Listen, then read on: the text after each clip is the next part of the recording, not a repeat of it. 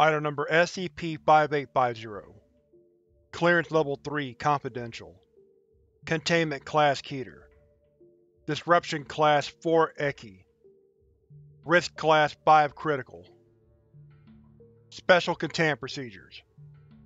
Due to the nature of SCP-5850, containment is not possible at the present time. Foundation personnel tasked with monitoring SCP-5850 are to be granted administrative access to all train traffic control systems operating within the United States. Reports concerning SCP-5850 are to be stored within a dedicated server and evaluated weekly.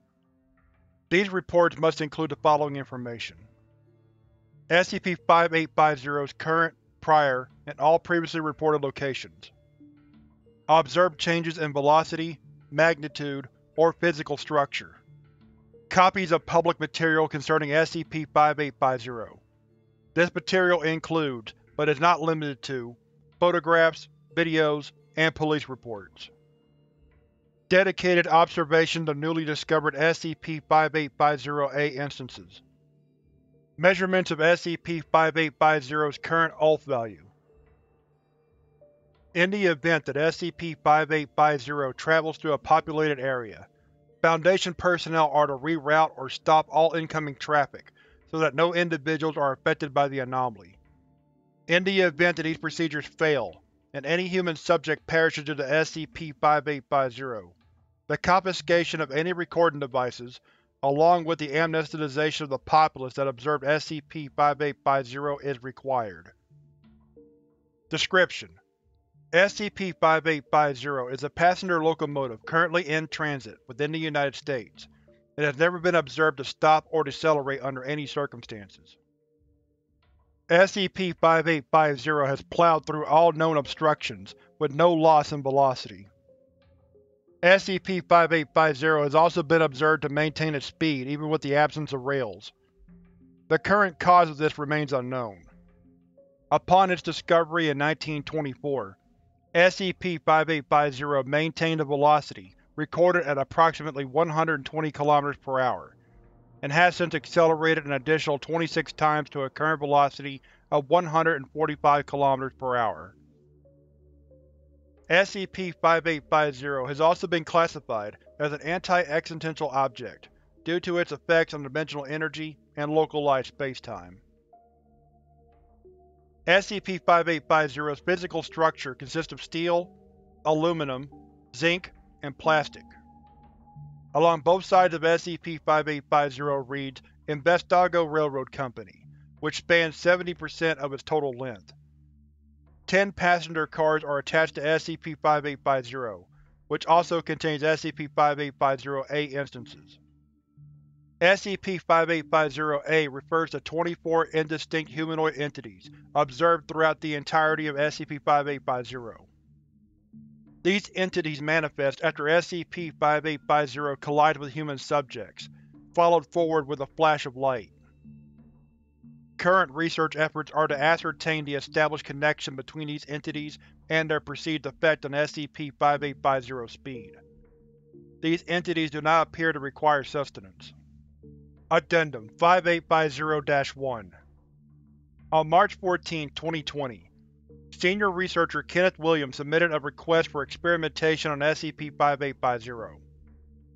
When asked about his reasons, Researcher Williams submitted a report titled ULF Values and Their Hypothetical Effect on Spacetime, which has been attached to Addendum 5850.2 of this document. Listed below is the video log after his report was formally accepted. Video Transcript 5850-A Video Log Date: March 26, 2020 Note: the following video was recorded to observe and analyze SCP-5850. Footage recorded was taken from the perspective of Senior Researcher Williams. Accompanying him is Dr. Raines, Mobile Task Force ND-1 Captain Russells, and MTF ND-1 Sergeant Stevenson. The research team was also given several other devices, per Researcher Williams' request. Begin log. Video recording begins in an MTF ND-1 designated vehicle traveling northbound. In front of the camera is Dr. Raines. The perspective pans around the interior of the vehicle, introducing MTF-ND-1 Sergeant Stevenson and Captain Russell, who sit alongside. Are you sure you understand what you're doing, Kenneth? Of course. Why do you ask? Well, it's just what you're proposing. Do you really think the counters are going to work? I couldn't tell you. Sergeant, are we getting close? Stevenson looks out the left window. Almost. Give us another minute. We'll let you know when we see. For now, stay cozy. Silence for 15 seconds. Laura, you know what you're doing, right? No, not really. You haven't really told me anything.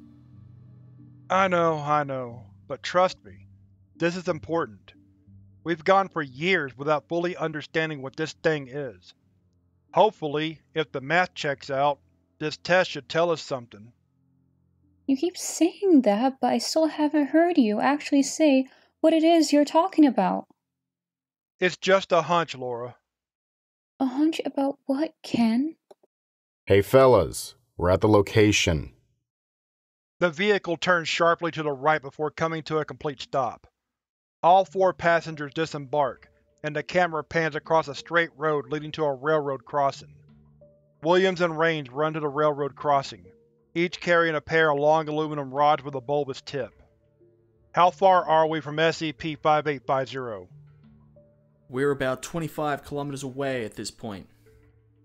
Alright then. Fuck. Laura, let's get this equipment set up. You remember how I showed you, right? Good. Let's hurry then. We've only about 10 minutes. Williams and Raines begin setting up the oath counters in 4 separate locations, which corner the railroad crossing. Afterward, they connect each counter using a physical wire before bridging them together onto a computer terminal located 10 meters away. Williams sits near the terminals, as Raines continues setting up the oath counters. Laura, how are we looking so far? I'm almost finished. How long do we have left? Less than 5 minutes. Come on, you can leave them alone. They should be good as they are now. Laura, please. There's no reason to risk your life over them. Raines vacates the area and moves to Williams. You better hope this hunch of yours is right, Kenneth. Let's fucking hope so. Alright, I'm turning it on now. The computer terminal boots on and begins running an unknown program. In the distance, SCP-5850's horn blares. Alright, you son of a bitch, come to daddy. Is that really necessary? Sorry, what? I'm having a hard time hearing you due to this loud-ass fucking train. SCP-5850 arrives at the location. As it progresses, several instances of SCP-5850-A are visible within its interior. SCP-5850-A does not react to Williams or Raines, despite their proximity. It takes approximately 2 minutes for SCP-5850 to pass. During this time, Williams' computer terminal begins to flash. This ends when SCP-5850 exits the area. Well? Did you learn anything? Williams did not respond to Raines, continuing to stare at the computer screen. Well, did you? Yeah, I fucking did. Well, what did you find? This train. At first, I thought it was weird that the counters were picking up dimensional values, but then… Quit with the nonsense, Kenneth. Laura, take a look at these readings. Raines walks to the terminal, leaning forward to observe the readings. We were right. EC Violation Notice 5850.A. Copy of Ethics Committee Policy Violation for Kenneth Williams and Laura Raines. Ticket number WO0000145839. Assigned Agents: Malcolm Dormansk. Recipient: Kenneth Williams, Laura Raines. Summary: Anonymous complaints received on April 1, 2020 concerning indecent email between senior researcher Kenneth Williams and Dr. Laura Raines were uncovered and promptly investigated. Following the conclusion of this investigation, Kenneth Williams and Laura Raines have been warned about their behavior. It should be noted that failure to comply with Foundation policies and standards will result in corrective action up to and including termination. Our policy enforcement operatives on a 3-strike system. This document is an official notice that the listed recipients have 1 strike on their record. This strike will be removed in 1 year if no other actions are taken against these recipients. This document, along with all of its attachments, have been saved to SCP-5850's file as it pertains to its continued investigation. Signed, Malcolm Dormansk. Are you ever going to explain what happened? You haven't been answering any of my texts, and I haven't been able to stay home long enough to talk to you. Are you okay? You, sounded really excited about what happened, and I know you've been submitting stuff to the higher-ups, so I know you haven't died. Just let me know what's happening, okay? We're in this together. I know you're busy, so please respond when you can. I'm getting worried. Laura. I'm sorry about not getting back to you. You don't need to worry. I haven't become a zombie or anything, it's just… With what I've discovered, my excitement has gotten the best of me. I didn't mean to leave you in the dark. I'll be sending you some more information later. I'll be home later if you want to talk about it. This could be revolutionary if my theories are right. It's exciting to me, that's all. I just needed some time alone for a week or so to get all my thoughts into one place. Tell you what, let me take you to dinner sometime, just like we used to. P.S. After dinner, why don't we take the fun back home? It'll be just like we used to. If we're going to do it like we used to, at least go to the pharmacy before you come home. I know how fast you can finish. Addendum 5850-2 Document 303-EM-5850.B All values and their theoretical effect on spacetime. Status approved. Author: Kenneth Williams, Laura Raines. Synopsis: For millennia, the human race has fantasized and dreamt of the places we would go to once we perish from the Earth. Religions, folklore, and even scientific studies have searched far and wide to ascertain the truth behind death. This simple question continues to plague us. What happens after we die? However, with the introduction of SCP-5850, the answer to an afterlife might have been inadvertently solved. Once we believed that our dimension, humanity's perception of reality, was stagnant and unchanging. With the introduction of anomalies such as SCP-3082 and SCP-4051, we now realize that dimensions such as ours can exist outside of our preconceived notion of reality. These anomalies can access, change, or fundamentally shift other dimensions to fit their needs. SCP-5850 is no exception. For these other dimensions, we have issued values that help reference their existence to our very own. Our dimension sits at a value of 0, with other dimensions spanning values from 1 to infinity. With dimensions closer to 0, we understand that they better relate to ours. But what would happen if a dimension held a value below 0? With the introduction of SCP-5850, we realize that dimensions are capable of doing exactly this. We understand that in order for dimensions to properly exist, organic matter must be able to fundamentally operate. With the introduction of these anti-dimensions, which are capable of possessing anti-spacetime, it should only make sense that non-living matter must fundamentally operate there as well. Because of this, we have issued a unit of measurement, specified as ULFs, which measures the value of these anti-dimensions. ULF values also measure similarly to current dimensional values, with numbers closer to 0 relating to that of our own. SCP-5850's ULF value measures -0.001 at the time of this writing. If this theory is correct, The concept of an afterlife purely resides in these anti-dimensions. There could be an infinite amount of afterlives, each operating in their own ways. Perhaps heaven and hell and Judeo-Christian holy books are real, but differing in their oath values. More research is required to understand more about these anti-dimensions. Video transcript 5850.B. Video log. Date: May 2nd, 2020. Note: the following video was recorded during the measurement of SCP-5850's oath value. Footage recorded was taken from the perspective of Senior Researcher Williams. Accompanying him is Dr. Raines, and MTF ND-1 Private Second Class Ryan Smith, who was away from the area. Begin log. Video recording begins on a railroad split rail, with the camera facing towards the central point. In front of the camera is Dr. Laura Raines. Hey, are you gonna explain why we're at this divide?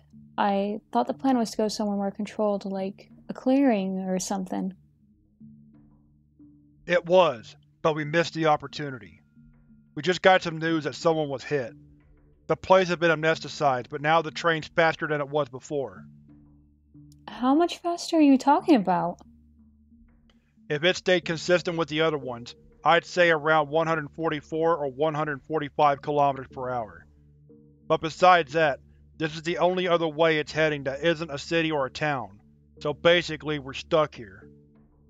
Shit, how much longer do we have? A few minutes by this point. We need to hurry though. The counters still need to be placed in the right areas. Could you set them over there? Yeah, I can. Thank you, Laura. Raines heads towards the designated area and begins placing the oath counters. After a moment, Kenneth walks towards a computer terminal located 10 meters away. Hey, are you okay? Of course. Why wouldn't I be? It's just... you never answered my text last night. Kenny, I'm fine. I know you're excited about this project, but now isn't the time to discuss what's wrong with me. We can talk about it later. Are you sure? Fuck, it's already here. Laura, get away from the tracks. I hear it, Kenny. I'm trying. I just need to set up the last two counters, okay? Hurry then! After several seconds, Raines moves away from one of the oath counters and runs to the opposite side of the tracks.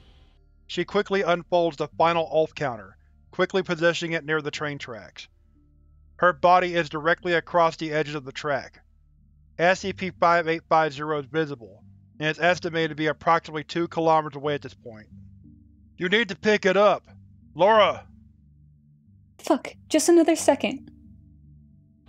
Williams begins to quickly walk towards Raines as she finishes with the oath counter.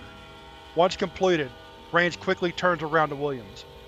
Alright, Williams begins running towards Raines. Several seconds later, SCP-5850 impacts Raines before she can finish her sentence. At the same moment, Smith was able to intercept Williams before he was able to get any closer. Williams remained silent for several seconds afterward. As SCP-5850 leaves the area, another instance of SCP-5850-A appears in the final passenger car. End log. EC Violation Notice 5850.B. Copy of Ethics Committee Policy Violation for Kenneth Williams. Ticket Number WO0000152461. Assigned Agents Malcolm Dormansk. Recipient Kenneth Williams. Summary: several reports concerning researcher Kenneth Williams' behavior were investigated on June 12, 2020. This behavior included, but was not limited to, intimidation, physical aggression, indecent comments towards other personnel, and other related behavior. This document is an official notice that the listed recipient has 2 strikes on her record. These strikes will be removed in 18 months if no other actions are taken against this recipient. This document, along with all of its attachments, have been saved to SCP-5850's file as it pertains to its continuing investigation.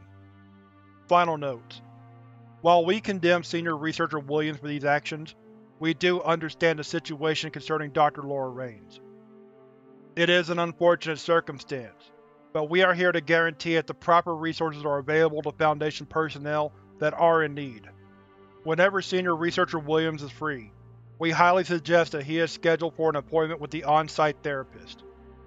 Listed below are additional attachments that have been sent to Senior Researcher Williams. Signed, Malcolm Dormansk. Addendum 5850-3 EC Violation Notice 5850.C Copy of Ethics Committee Policy Violation for Kenneth Williams. Ticket Number WO0000154298. Assigned Agents Malcolm Dormansk. Recipient Kenneth Williams. Summary: continued complaints concerning Senior Researcher Williams has led to a final investigation. Once its investigation concluded, it was determined that Senior Researcher Williams continued to express violent and inappropriate behavior, specifically towards his colleagues. This document is an official notice that the listed recipient had 3 strikes on her record. Because of this, the Ethics Committee has deemed a motion, along with a transferal, to be necessary. Please remove your belongings from any office or living quarters within your current site by Monday, August 8th. This document, along with all of its attachments, has been saved to SCP-5850's file as it pertains to its continued investigation. Signed, Malcolm Dormansk. 6 days after Violation Notice 5850.C, Researcher Kenneth Williams and several oath counters were reported missing. This led to an official investigation in which Researcher Kenneth Williams was located near Las Vegas, Nevada. Attached below is the affiliated video log taken during the investigation. Incident Transcript 5850.C Video Log. Date: August 14, 2020. Note: the following video was recorded while 4 MTF-ND1 members were searching for Researcher Kenneth Williams. The recorded footage was taken from the perspective of MTF-ND1 Captain Russells. Accompanying him is MTF-ND1 Sergeant Stevenson, MTF-ND1 Corporal Chad Mayers, and MTF-ND1 Private Second Class Ryan Smith. Begin log. Video recording begins with MTF-ND1 approaching a bridge that overlooks a railroad track. Further ahead, a man can be seen on the bridge. Approach slowly. Mayers, watch our 6. Smith, get to the other side. Stevenson and I can handle the POI. Make sure you're set to non-lethals. Shoot if required. Roger. Russell progresses towards the bridge. Stevenson follows on his right side. Mayers and Smith step out of the frame. MTF-ND1 continues to approach the figure. Are you in position, Smith? Affirmative. Standing by. Acknowledged. Hold your position. Establishing contact with POI. Russell signals Stevenson to hold his position as he continues towards the figure, who is hereby referred to as Williams. Once within a range of 10 meters, Russell stops moving. Freeze! We're here to escort you to a safer location. If you refuse to listen, we will use force. Hands up, Kenneth. Russell raises his weapons toward Williams.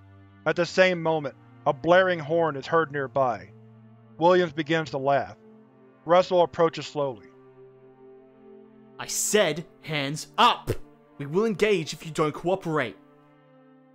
Just leave me alone. Can't you see what I'm trying to do? Russell advances. He is approximately 5 meters away from Williams. Along the edge of the frame, Smith also advances. Kenneth, step away from the edge of the building and walk towards me slowly. Williams takes a single step backward, leaning his body to the edge of the bridge. Russell continues to approach Williams and is now 4 meters away. The sound of a horn can once again be heard, this time sounding louder. You don't understand. Laura isn't dead. Look, I know I sound crazy and stupid or whatever, but I know I'm right. I've been poring over the research for months. This is the only other place I know of where I can get close to SCP-5850. If I don't do it now, it'll only take more time before it travels somewhere else that I can get to. You have to let me at least try. That won't be necessary. Either you do as I order you, or we'll be forced to shoot. Look, none of the documents will tell you the truth. Laura and I spent so much wasted time. We would stay up all night for days, just looking over numbers in our bedroom. It was peaceful. I'm sorry for you, Kenneth, but how does any of that right now solve anything? You don't understand. Do you know what she was going to tell me before she died? We can talk about that once we're back home, but right now you're endangering yourself and plenty of other people. We need you to come with us. She had a miscarriage. After we spent forever trying to have one, I found the reports in her locker. Don't you get it?